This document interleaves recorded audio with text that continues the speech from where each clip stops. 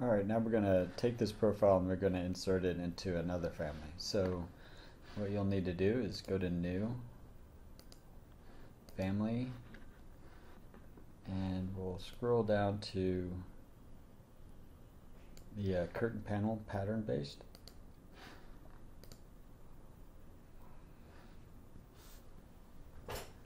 Okay, in this one we're going to insert that profile.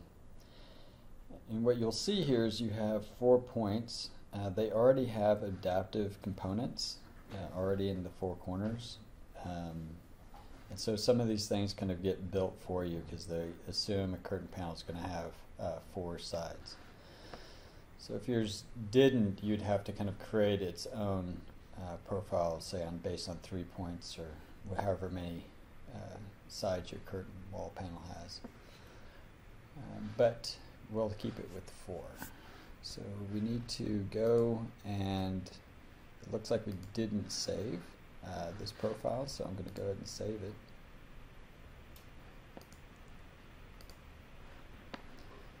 And this will be my custom profile. And then we're going to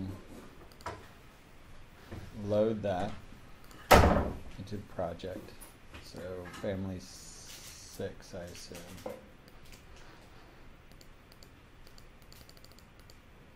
There we go.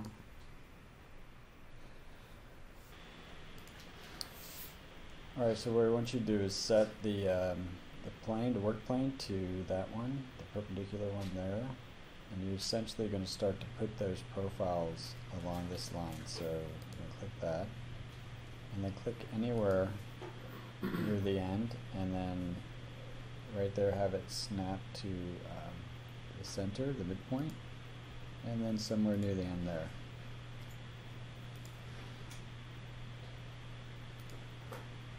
So now let's load that profile into this project. So for me it's family 6, and if it should show up, but if it doesn't, because I think I've already put it in there, I'm going to go to Insert, I'm sorry, to Create, and go to Component, and it'll be the next one in. So make sure you're set to that reference plane, and then make sure it's highlighted when you snap on it. And then do it again, set to the next one,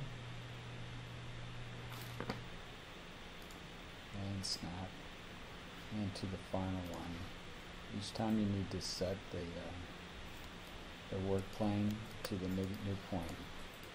Otherwise these profiles would be snapping to the wrong piece of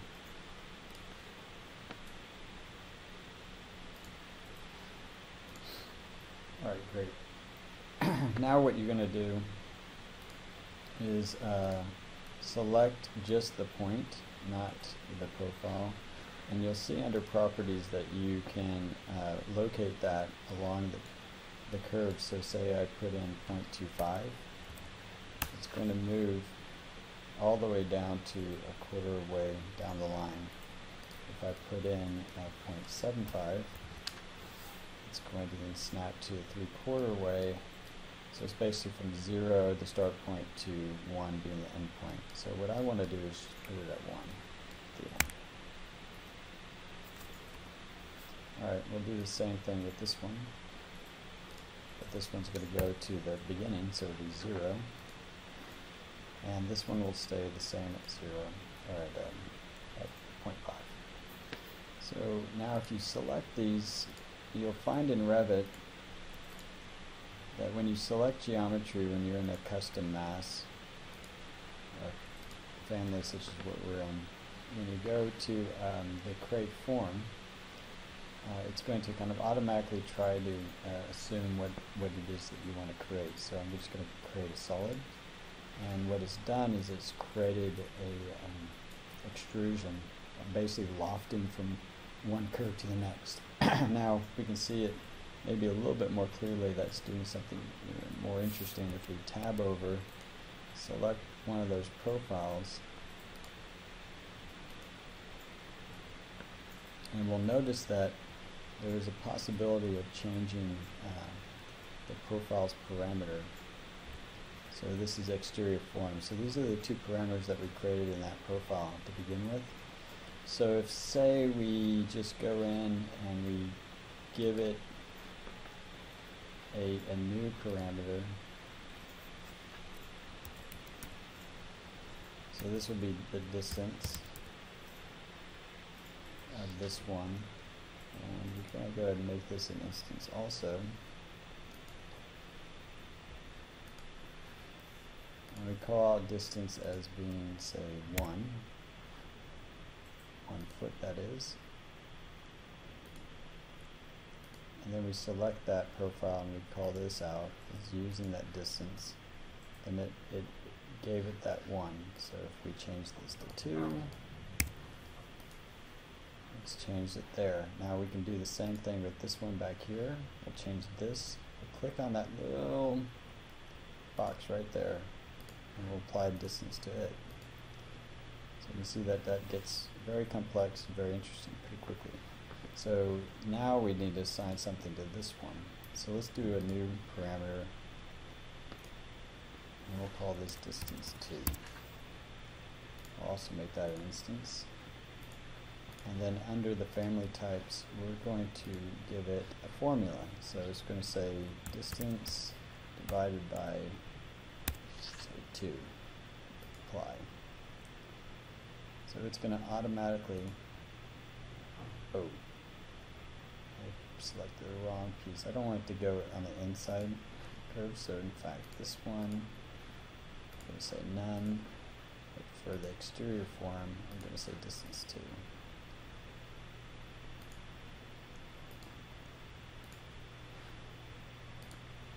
I want to get this back to, I think, 3 inches is what it was originally. Alright, so now you can see kind of how to start to control that. Cool. Alright, one thing I may want to change from what I did before is that I will go ahead and make, as soon as the interior form, I'm probably never going to change that part of the profile. Let's go ahead and change that. So we'll go back into the floor level plan and let's go ahead and select that. We'll edit. When you edit the parameters, you go into family types and you click on that little pencil right there. Edit parameters, and now I can say that's going to be a type. That's something I'm never going to change. If I do, everything's going to change the same, right? So if it's not going to be 2, it'll be 3. All the interior forms will go to 3. So I'm going to say OK to that. Apply.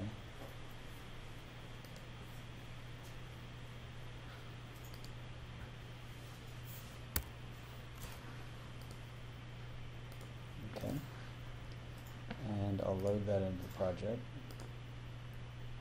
And it'll ask me this every time. I'll overwrite the existing version with the parameter values. I definitely want to hit that. And so you can see just barely that both of these on the edges changed too. Now I still have control over that. If I go in here, now if I actually want to change that value, I will have to go back in to the custom profile, to the originator of it, and at that point I could change it to say 6 inches.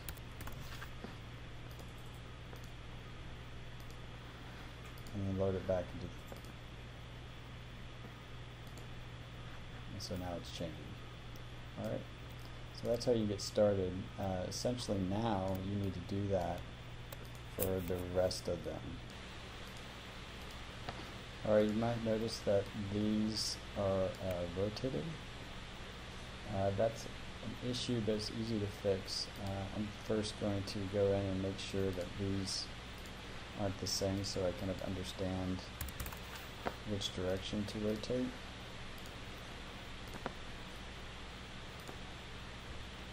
Alright, so what you're going to do is you're going to grab those points, just the point, and you're going to rotate the angle so that the exterior profile is pointed up. So So and for me it's 270, it's probably the same for you.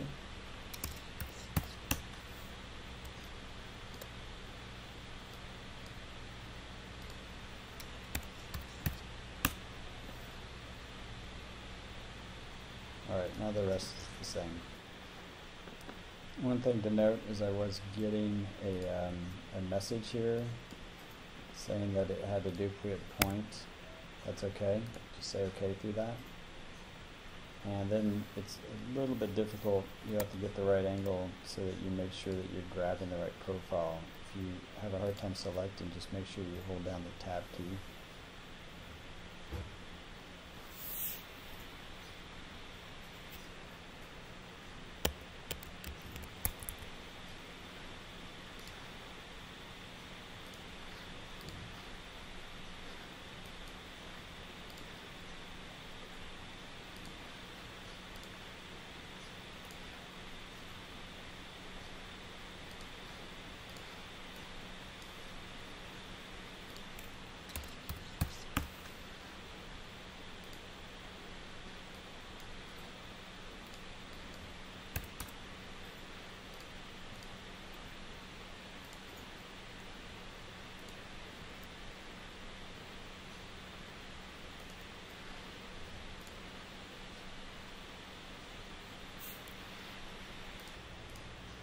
The last thing to do is then select each of these profiles and assign the parameter.